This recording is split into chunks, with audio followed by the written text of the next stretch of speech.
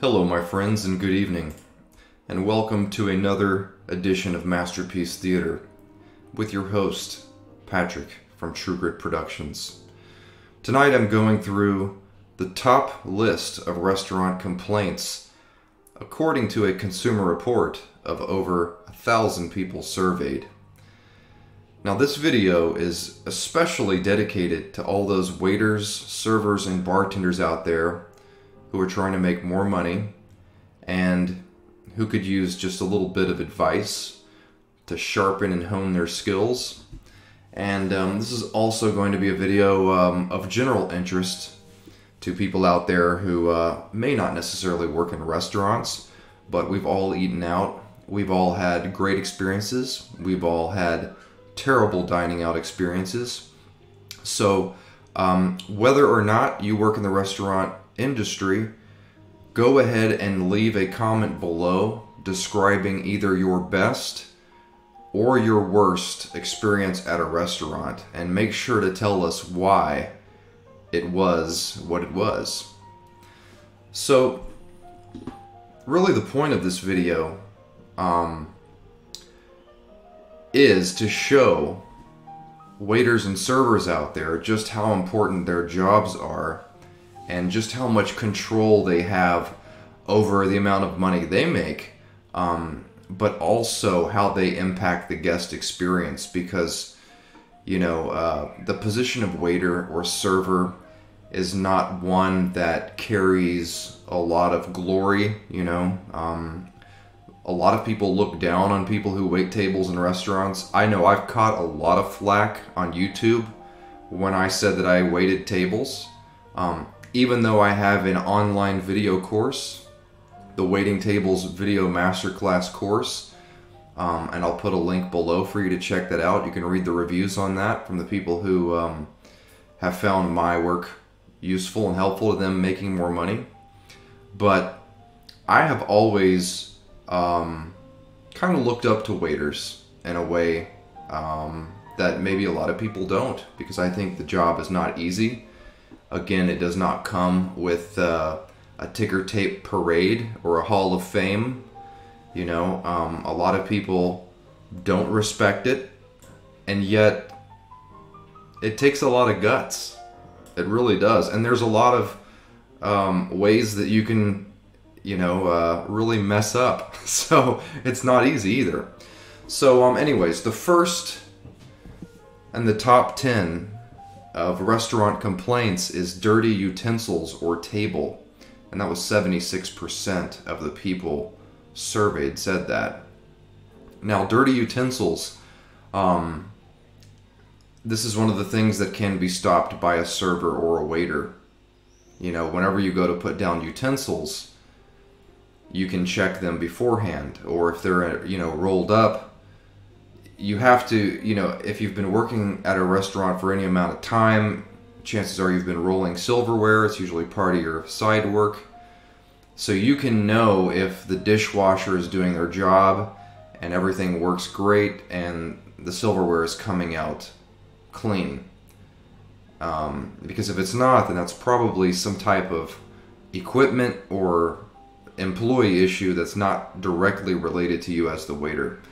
Now, the cleanliness of your table as a waiter obviously is your job and is in your direct control. So as a waiter, of course you want your station to be impeccably clean, because there really is nothing worse than sitting down as a restaurant guest and you put your arms on the table and it's just sticky, you know? I mean, it's just like one of the grossest things. So wipe down your table with soapy, you know, a soapy wet rag if you have to before work.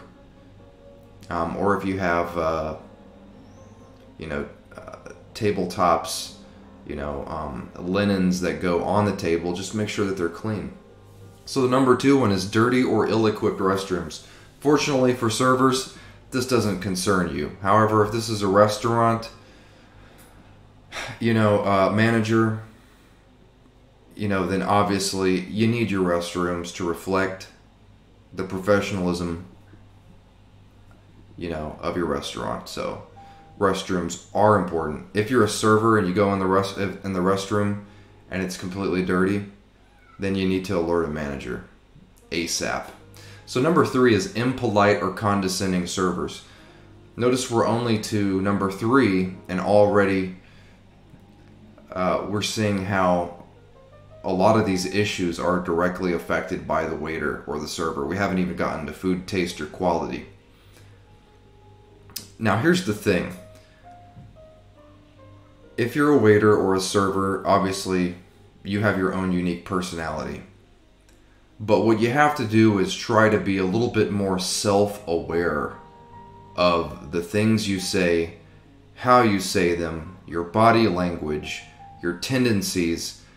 You're almost going to have to play psychologist, psychiatrist with yourself to make sure you're not doing anything annoying or offensive.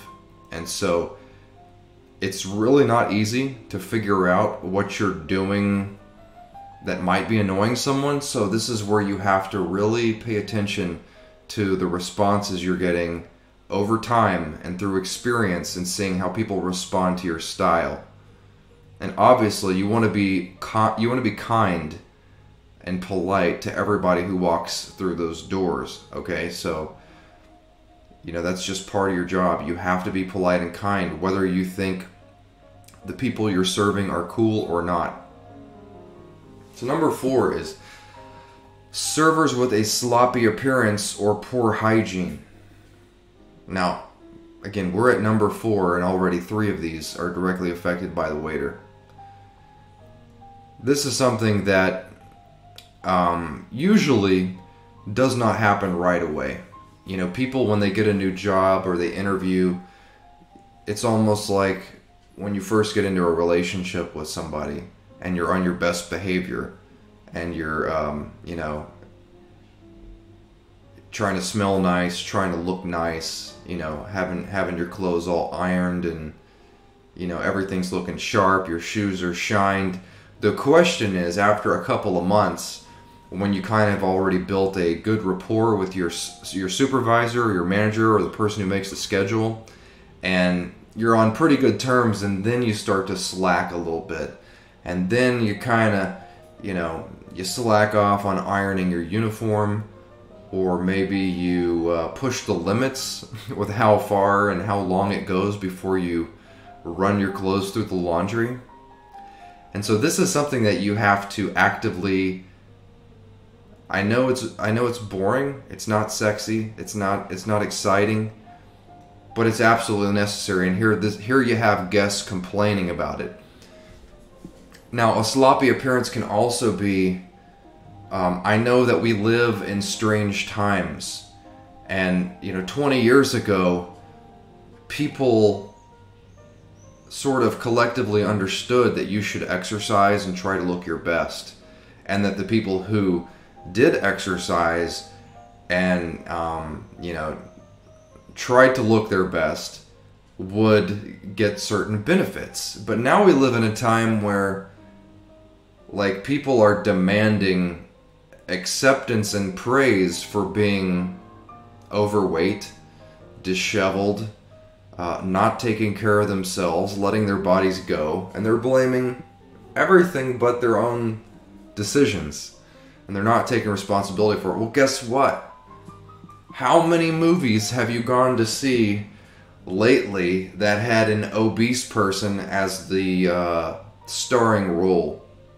All right, the lead actor or the lead actress. And so if you don't want to see a movie, with a bunch of obese people and people who are overweight and who have let themselves go in the health department, the same goes for your waiter or server. And people are looking at you like that. People want to be waited on by people who they don't cringe when they look at. Hey, I didn't make the rules. So that's number 4. Number 5 on the top complaints that restaurants get is meals or beverages served at incorrect temperature. Again, this is something that a waiter can have a hand in, because if you're not putting enough ice say in somebody's Coca-Cola or in their water, you know, and it's a hot day. That's super annoying when you don't have enough ice in your tea. Yeah, that's a big problem for a lot of people who go to restaurants. As far as the food at incorrect temperatures, as a waiter, if you're paying attention to when you expect your food to come out, so it's not sitting in the window under the heat lamp, because it's getting really cold. That heat lamp's not doing much for it.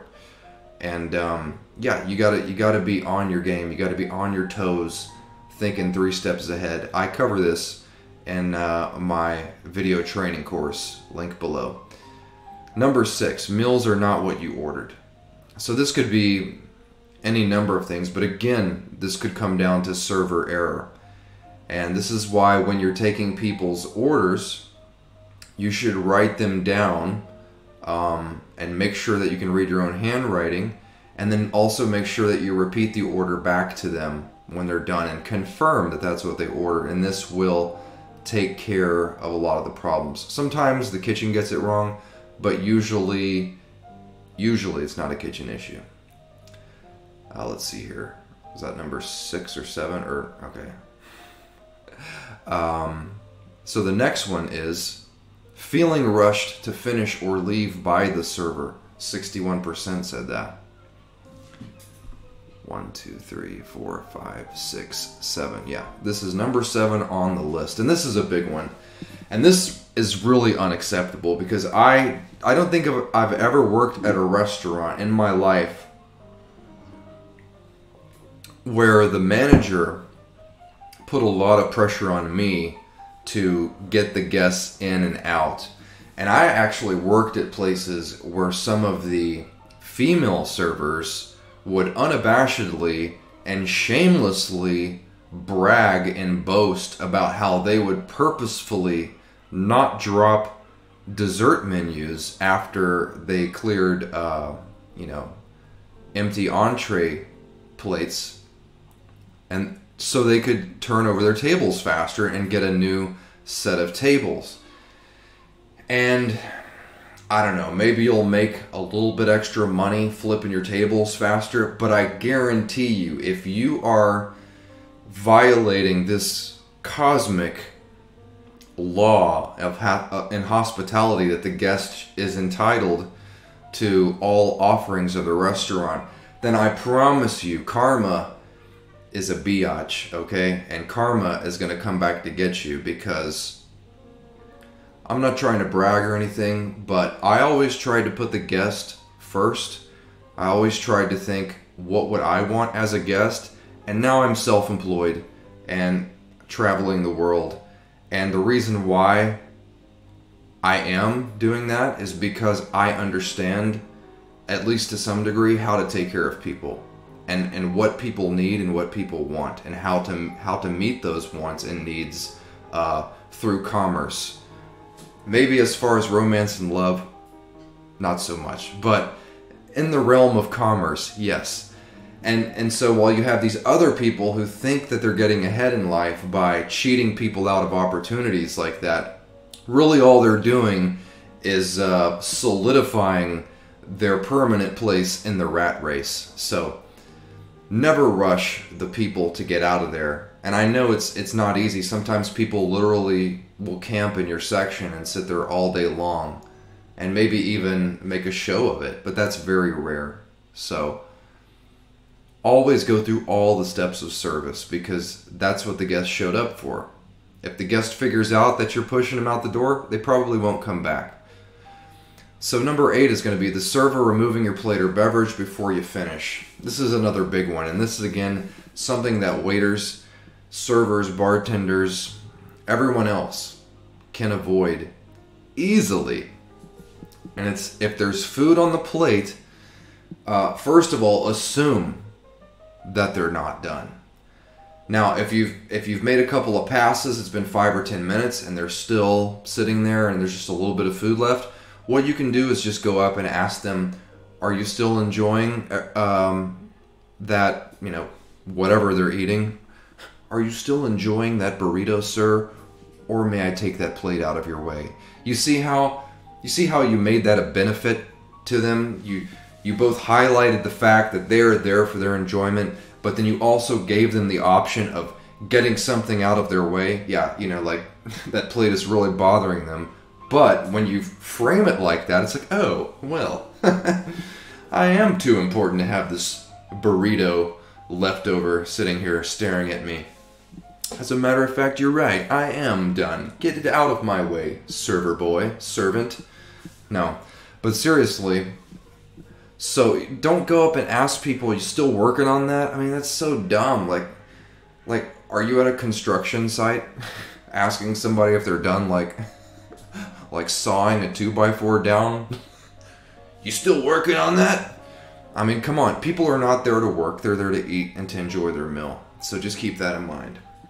Number 9 is the food does not look or taste as described in the menu. Fortunately, servers and waiters, this is not your responsibility. However, if you get enough of these complaints and enough unhappy guests saying things like this, if you catch a wind of this, it might tell you that you're not working at the right place. So number 10 is slow service. And again, a lot of this comes down to the server as an individual, but also it can be how the restaurant is run. But most of the time it's on the server at an individual level. And so again, if you're thinking 3 steps, 5 steps ahead, when you think there's nothing to do, when you only have 1 or 2 tables and you've already taken the orders and put them in and now you're just sort of waiting for things, if you will just mentally visualize what needs to happen next, where things are on each table, and just make a mental note of it, and you'll be surprised at how over time it's like your mind is one giant whiteboard with information to be retrieved as it needs to be, as opposed to sort of fretting over all the details and trying to, I don't know everything. Just sort of have a general idea and always be thinking, oh, well, this person ordered iced tea, so I'm probably going to need to refill it or bring a new one eventually. Oh, this person ordered, a cheeseburger with fries, so, they're probably going to want ketchup, and they're probably going to want more than that little chintzy amount that they, that they give you by default in the kitchen. So these are just things that you can be thinking about way ahead of time. And so those are the top 10. I'll put the link to the rest of this article below, but to me that's the most important. And what I wanted to highlight mainly is that the server is directly responsible for maybe 6 to 7 out of 10 of these top complaints in restaurants. So if you think about it, don't let that be a burden on you. Don't let that be an undue amount of pressure. Let that be a motivator for you. Let that make you understand that what you're doing does matter and it is crucial to the guest experience. And people like eating out. I eat out all the time. I rarely cook for myself.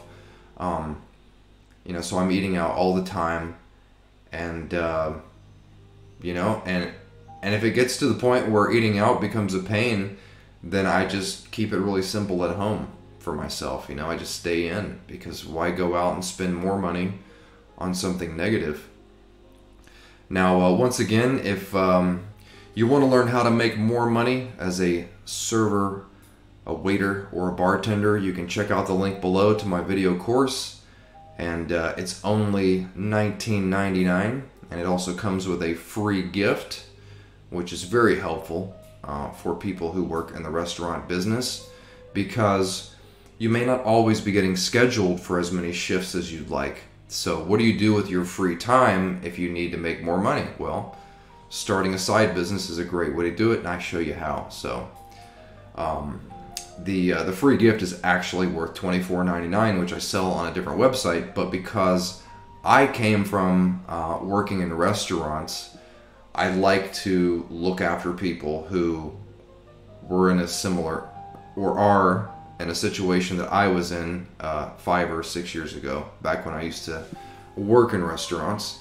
And so I want to help people who, were in a similar situation as myself. So that's why I do this. And plus, I'm just generally interested in hospitality, and I don't know. I still like the restaurant business, even though I don't work in it anymore directly outside of my video course. It's still interesting to me. So something I personally enjoy learning more about and staying up to date on. So I hope you found this video useful. It's kind of interesting to know what customers and guests think, you know, when they're not filling out those little comment cards, because they rarely do. And you know, when they're being asked truthfully and they don't have to worry about, you know, their opinions affecting the person who was, you know, serving them that night. So it's good to know all this info, take it all in, breathe it in, and yeah, and then turn it into something that makes you more money. So with that being said, thanks for watching. Make sure to like and subscribe if this video is up your alley and vibes with you. And I will see you on the next one. Take care.